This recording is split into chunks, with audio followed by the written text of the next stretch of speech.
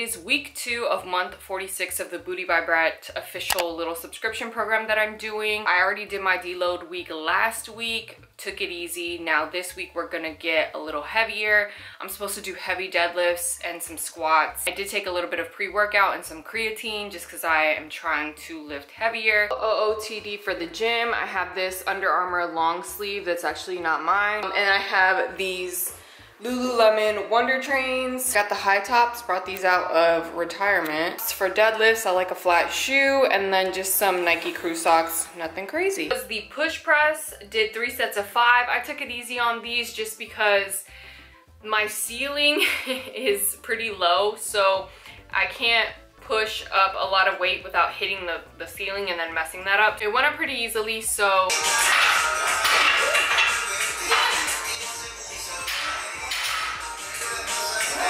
that's good. I always have a hard time with push press in general just because I always feel like my form might be a little off and then I get like a little bit of tension in the neck, so I try to be very cautious when I do push press just because if not I could mess myself up. Okay. Nobody wants that. Then the next thing was half squats. We did 3 sets of 5. Honestly, did 95. Did pretty easy on these. These are half squats, so technically just going to parallel and then coming back up, so not below parallel. I wasn't perfect with half squats. It's just, I don't know what it is. Squats for me is 100% like a mental situation, like a mental game.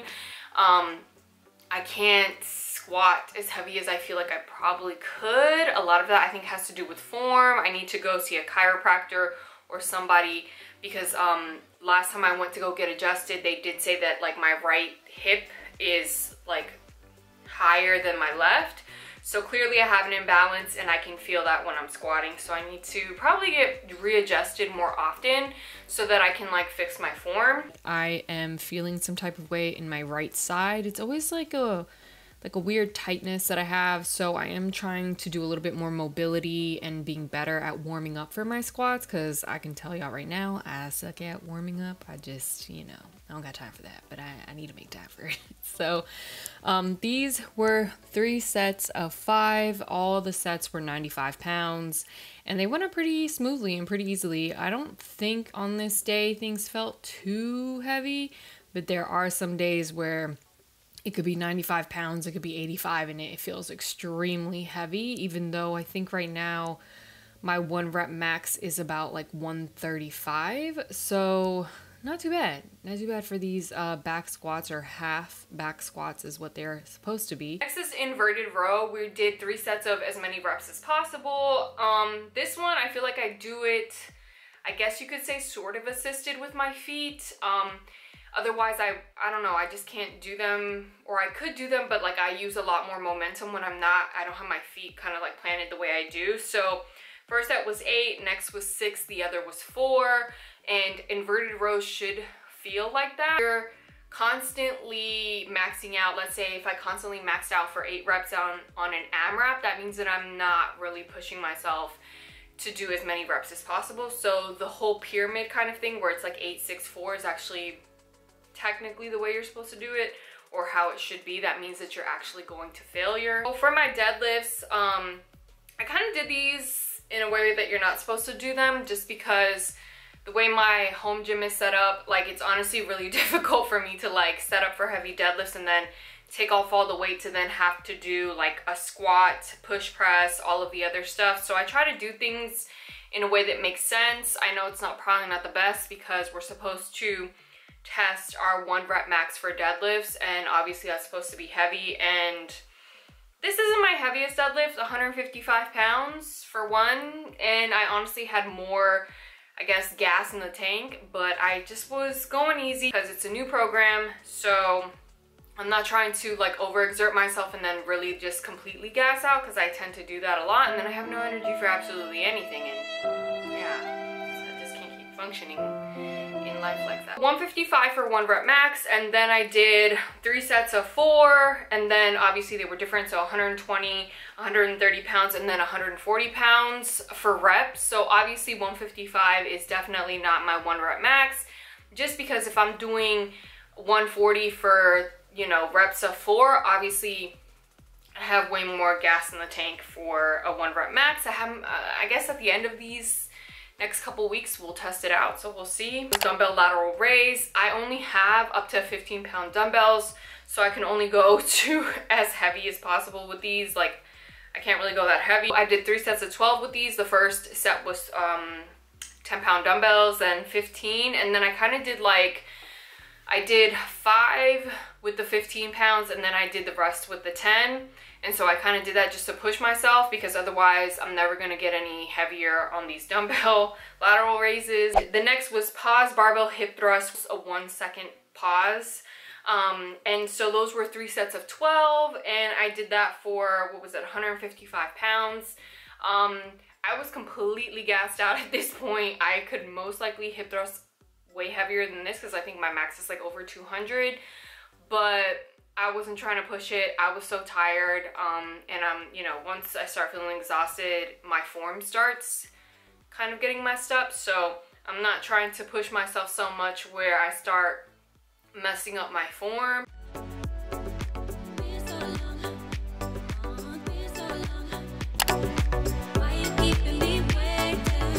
So today is a glute focused kind of workout day. We use bands and body weight. It's really short. It's probably no more than like 30 minutes. I have taken 2 scoops of this PE Science Prolific in these sour peach rings, and I think it's okay. This flavor, it's not too bad. Sour peach candy, sorry.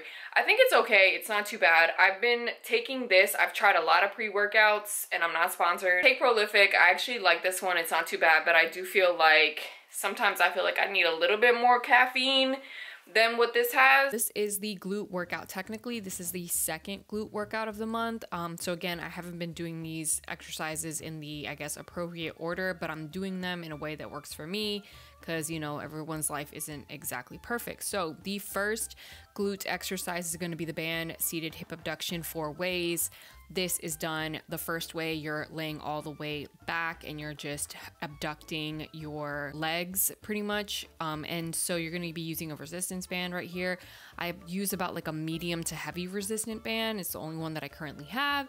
And then you kind of slowly move up and kind of do it at like an angle. So that's the second way that you're supposed to be doing it. And then the third way is you're going to be completely seated. So you're going to be standing up straight, and you're going to be just, again, slowly abducting with the band, and you should be feeling this in the glutes. Like, this is supposed to be kind of like one of those glute burner style workouts. Hip abduction movements are actually really good and beneficial if you have a ton of knee or hip pain. I, in PT, was told that I have weak hips, so any type of hip abduction workout or things that are strengthening my knees are really beneficial to me. And so any of these glute circuit workouts aren't necessarily optional for me. I just do them anyways. And the reason why this is beneficial for me is just years of running. I used to do half marathons, and yeah, it took a huge toll on my knees. So the next movement was the band standing glute kickback. I do this with a resistance band, and again, this is a medium to heavy resistant band. And after this glute kickback, I'm supposed to be doing the band standing hip abduction, and then after that, the squat pulse. Now, the way this circuit is supposed to work is I am supposed to do each and every single exercise back to back with absolutely no rest, and then once I'm done with all of these exercises, then I take a 90-second rest, and then I do them again. So it's 3 rounds of all of these exercises. The repetitions for each of these exercises was about 20 on each side for the most part, or 20 by 4. I think the only one that had more reps was the squat pulse. Then you rest, and trust me, you're gonna feel the freaking burn. This is about 30 minutes total for me, even with all the little rest. And at first you think it feels like absolutely nothing and this is going to be extremely easy, and then at the end of the freaking workout I can't even feel my glutes. So yeah, it's really good and beneficial.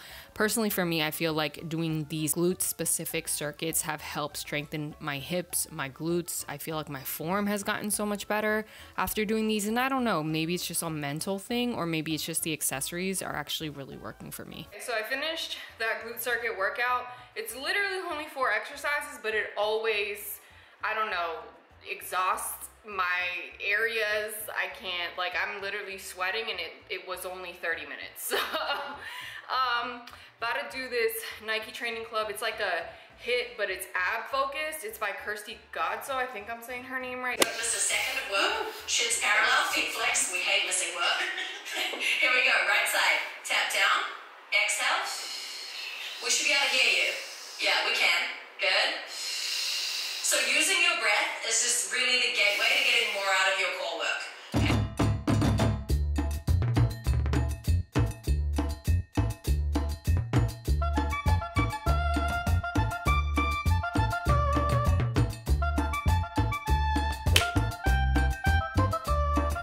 Okay, so the first exercise of this day 3 is gonna be an Arnold press. I only have 15-pound dumbbells. That's like the highest amount of weight that I currently have. I could probably go to 17 and a half or maybe even some 20s. But again, this is the highest amount I have in a dumbbell form. I've tried to do these with plates because I have plates that are heavier, but it just, the way the plates are, it just doesn't work out and it kind of feels really off, so I'm not even gonna try that. Overall, I actually really enjoy Arnold press. I don't know, I feel like I feel it in all portions of my arms, and yeah, for the most part I feel like I can't complain on that. So the next, in technically what was supposed to be the first exercise, are the dumbbell Bulgarian split squats. I like them. I might be the only person that does. Personally, for me, I feel like I feel them the best. I will say that I need to focus more on kind of kneeling forward because I feel these a lot in my quads, and you're supposed to feel them in your glutes. So again, I need to focus more on kind of leaning forward so that I get that glute activation, because otherwise, you know, what's the point of doing Bulgarian split squats? Now, these are supposed to be stiff leg deadlifts. And right, I think, yeah, stiff leg deadlifts. And I did these at 95 pounds purely because low-key I was too lazy to take the weight off because it had 25-pound plates on each side and I was just too lazy to take the plates off. But overall, I am trying to force myself to lift heavier in these stiff leg deadlifts, but these gassed me completely out because honestly, I think I should have gone a little bit lighter. I did get wrist wraps, or I guess lifting straps or something, because I noticed that my grip was failing, and then I was like activating my back more in these stiff leg and also in any type of Romanian deadlift, and I felt like my grip was giving out more on me, and so technically I could have gone heavier and heavier, but my grip and my pretty much your grip, my grip was messing up. So I got the wrist wraps, and I feel like it's helped me kind of target my legs in these movements more than my back, which is good. The next thing was the one arm row. I do these with plates. Again, I don't have a huge amount of weight in my home gym, so the plates work in this instance, and I need to figure out a better format for one arm row. I do feel like I can go heavier in one arm rows, and I think I might just have to deal with getting a dumbbell set that goes like up to at least like 35, 45, or 50, you know what I mean? Because I feel like I can go heavier on a lot of these things, but my weights are kind of holding me back, or the access to the weights that I have is holding me back. So I'm trying to figure out how to do these, you know, effectively in you know, my current setup. Dual elevated single leg hip thrust. I never used to do these before this program, and personally these are actually a lot more difficult, or way more difficult than they look. They don't seem like they're much of anything, but they're actually really difficult. Again, I like to do all of these single leg movements because I've noticed imbalances in my left to right leg. I feel like, again, I talked about it before, that one side of my hip is higher than the other, and I feel like it's causing an imbalance in my left to my right side of my legs. So I personally prefer doing a lot of single leg movements to kind of make sure that both of my legs are even, in a sense. But yeah, these you definitely feel. I feel these a ton in my glutes, and these are not even that high of a rep. I think it's just 3 sets of, what is it, of 12 on each side, and you definitely feel these in your glutes. Cable reverse fly. These, I did these in kind of a modified way because of my setup. I don't have the cable machine that I currently have attached to the wall, so I can't do these without kind of literally removing the whole cable machine. So I did these in kind of like a seated, kneeling sort of situation, so that I'm able to do these better and more effectively. This is the third strength training day for this week, and then tomorrow is a glute workout, like a circuit. I got my period today, so I'm super fatigued and tired and just everything hurts and I'm mega bloated. But honestly, it explains why I've been feeling so out of it this entire week, and I felt like my lifts weren't as good and I was like super tired. Everything felt really heavy, and this explains it. Finishing out strong with Romanian deadlifts. These are pretty light, 3x8 for 95 pounds. I am trying to focus on the mind-muscle connection, really trying to figure out the differences between Romanian and stiff leg deadlift, and really trying to feel it in the areas that I'm supposed to be feeling it. So I'm not super perfect with this form, but honestly, the best tip that I have is that if you have issues with your grip strength, which for me was a huge issue, I was actually activating my back more, which it makes sense because I was feeling it a lot in my lower back versus what I was supposed to be feeling it, which was in my glutes and legs. So if you have that issue, I highly recommend getting lifting straps. You can get them off of Amazon. I got like a really, pretty cheap pair off of there, and they work great. Next movement is the pause military press, and this one you're supposed to pause for 1 second at the bottom. So right here, pause for 1 sec, then push back up. Now I wasn't super strict with these, again, because I can't really pile on the weight onto this bar without hitting the ceiling. So I can only do so much. I think 10 pounds is kind of like the max height in terms of a plate that I can use for a military press or a push press, only because if I use anything that's kind of bigger in height or taller in height, it will hit the ceiling. So I'm gonna have to invest probably in some more smaller plates, 2.5s, 5 pounds, 10 pounds, so that I can actually maximize on these press movements, because right now I'm doing 10, 8, 6 in the reps, and I think the max I have on it is 65 pounds. In this particular day, I only did 60 pounds for the max. Here we have dumbbell reverse lunges. Now I did these off of a platform just to make it more difficult for me because I don't have a ton of dumbbell weight. I'm going to probably start doing dumbbell reverse lunges or any type of dumbbell lunges or lunging in general with the barbell, which is going to be interesting for me because I have really crappy balance. So balancing the barbell and trying to lunge off of something, I don't know, kind of triggers me. But I'm going to have to figure it out because otherwise I'm not going to get any heavier on these reverse lunges. Even though I do feel like these 15-pound dumbbells, they do the work, right? But obviously I feel like I'm kind of straggling on my quad growth and just my quad strength. And so in order for me to really actually make any type of improvements, I'm going to have to start using the barbell to do lunges.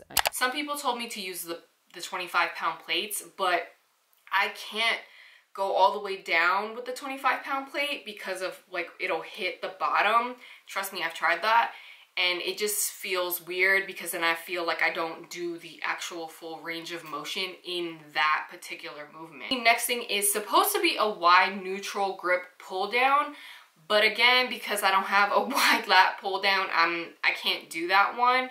So I kind of modified it and tried something a little bit different. I've been meaning to try this movement. I'm not really sure if I'm doing it correctly. I feel like I, for the most part, am, but I think I might be hyperextending my back just a slight. And again, I can't go as heavy as I would like to on this because, as you can tell, my cable machine will collapse on top of me. And then it'll be like a gym fail video versus a week of workouts. And then I ended up just giving up kind of on those and doing some pull downs because I'm supposed to do cable upright rows with these, but again, because of the fact that the cable machine is not bolted to the wall, it will fall on me if I do some weird movements in a way, like pulling movements basically. So instead I modified and I did pull downs versus the cable upright rows that we're supposed to be doing. And then also another thing that I did was kind of modifying for cable upright rows. So this whole portion at the end was just me trying to find like a good modification for that movement. And I guess this was the closest thing that I could come up with were the dumbbell upright rows, which kind of felt weird to me, so I still need to mess with those a little bit. The kneeling glute kickback, so I have to use a band for those because I don't have a little cable attachment for the ankle yet, and I probably just need to bolt this damn cable machine to the wall. I just don't know if this is going to be the permanent home gym setup for me yet, so that's why I am not trying to put no holes into the wall until I know that this is going to be where it's going to be at, you know what I mean? Okay, so we finished that workout. Honestly, it was pretty brutal. I'm feeling mega fatigued. I think it has a lot to do with the fact that I'm on my period, but regardless, we pushed through. I am currently eating some siete chips, and I have a smoothie that has a bunch of stuff in it. It's like mixed fruit, banana, I have hemp seeds, I have chia seeds in here, I have some protein, I have Greek yogurt, and flaxseed. I knew there was something else. So I'm eating that, and then later on I'm going to be eating one of these little Kirkland protein bars. So I usually work out fasted, and I pretty much afterwards I work out. I have like a huge meal, and then later on I'll have dinner. I'm trying to relax a bit because I'm starting to get real sleepy. So, and I got stuff to do, so we're gonna figure that out.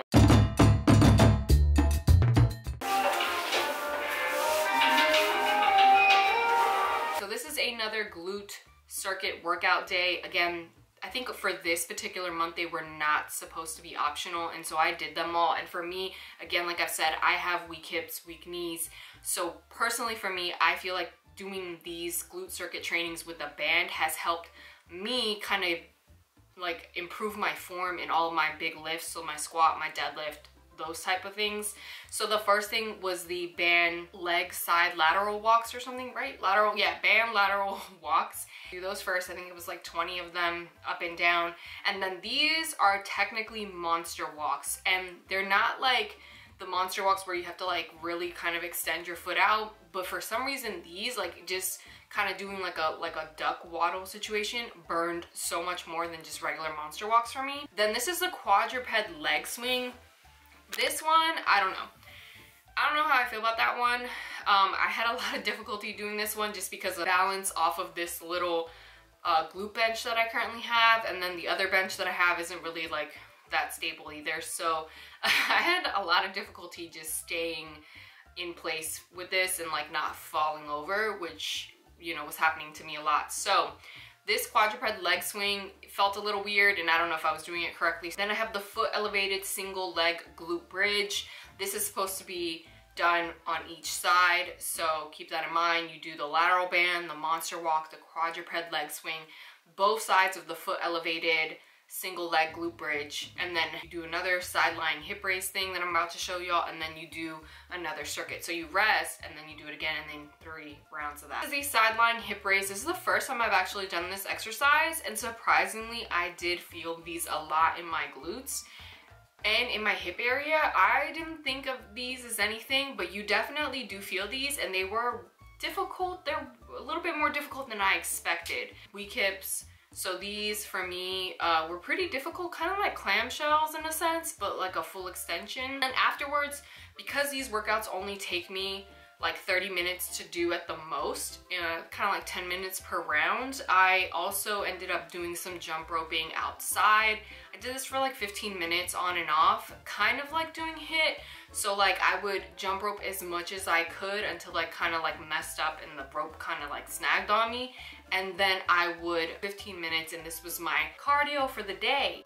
That is the week of workouts. It's technically a total of 5 workouts. They are pretty easy. It's really mainly 3 like strength training, and then the other 2 days are kind of like your accessory / circuit days and cardio. That's how I have my current split set up. And yeah, so far I've been really enjoying it. I feel like I've been getting stronger. If you follow me on my Instagram, I did post, actually have been gaining my strength back. I started off at like 178 pounds like pre-pandemic. Right now I think I weighed in at like 163. So I have really successfully, in a sense, recomped. I was also kind of like fixing up my metabolism because I wasn't eating enough. So I'm like retrained my body to eat appropriately for what I needed. So now, officially, after this week, I have started doing a very slow and small calorie deficit because, again, I don't want to lose my strength.